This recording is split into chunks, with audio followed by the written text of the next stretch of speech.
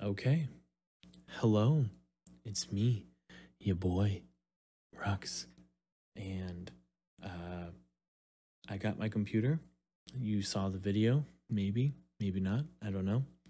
I've got a new lighting set up too, just for now. I don't know if I'm going to keep it this way, but it's pretty interesting that I can use this webcam in OBS now. So I'm just changing it up a little bit. If we like it, we'll keep it. If we don't, we won't.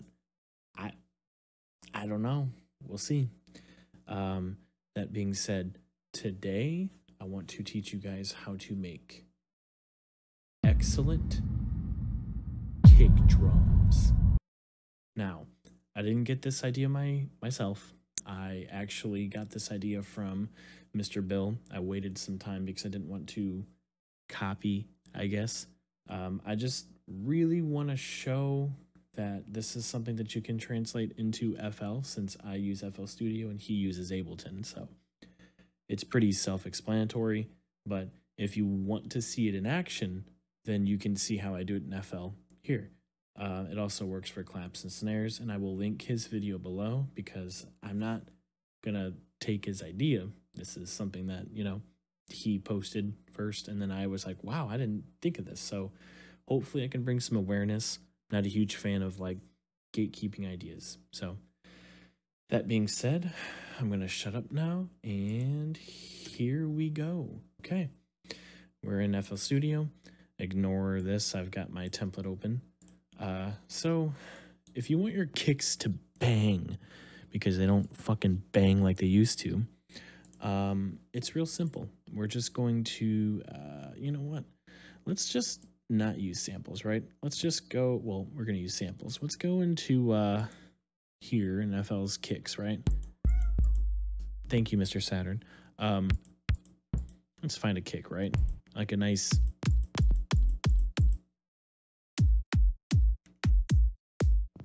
Okay. That's a pretty decent kick, right? You're like, man, this is a good kick. I wish it had, you know, more bang to it. It's like, it's pretty okay.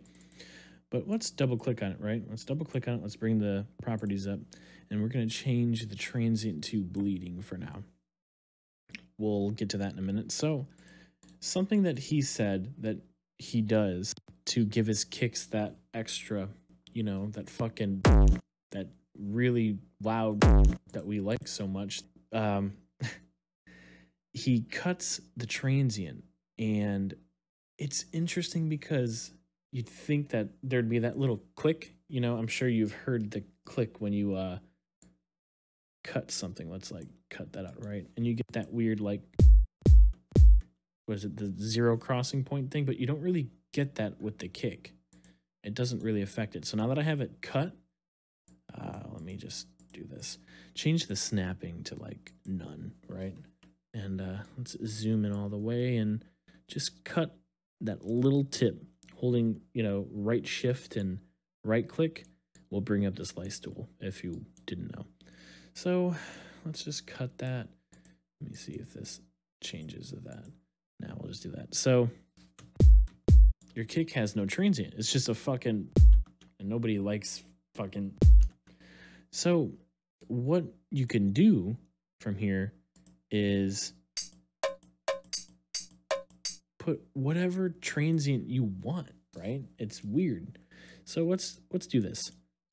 Okay, so without, and now I added the 707 tambourine, right? It changed, like, it really changes the tonality of this kick, or not tonality, it just gives this kick some more character.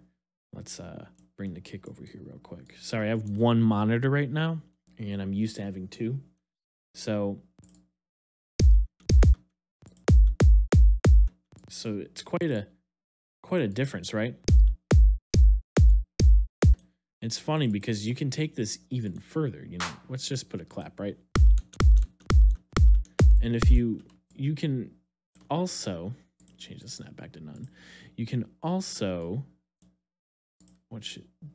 if you can get it right, if you can get it right, if you can get it, oh my God, this is a nightmare. If you can get it right, there we go. If you hold left shift when you drag, it gives you the ability to drag through a sample like this and resize one while you resize the other. And just listen to this. Listen to the differences that you get here. And we can even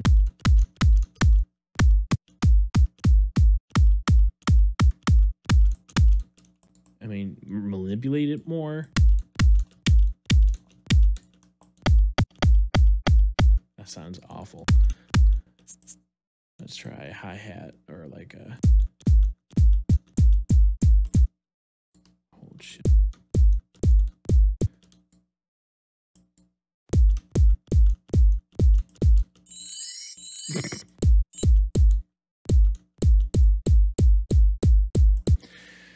You get the point. So it's like you can do this with kicks, you can do this with snaps and claps. It's just a nice way to get more,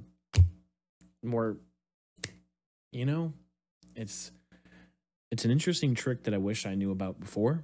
But yeah, I know this was short. I didn't really want to put too much effort into this, but go give Mr. Bill a shout out. His videos are great. I've learned a lot from him. I mean, you can apply this to even other things if you want. I mean, you can use different percussion samples. You could use vocal samples. It's just another thing to add to your kick creation.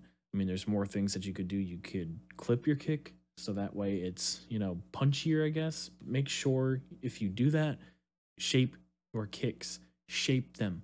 Do not keep them super long. If you're making a faster genre, you might want them a little bit, you know, shorter so that they stand out, but they're not too much in your mix. So I don't know what else to say, what else to do.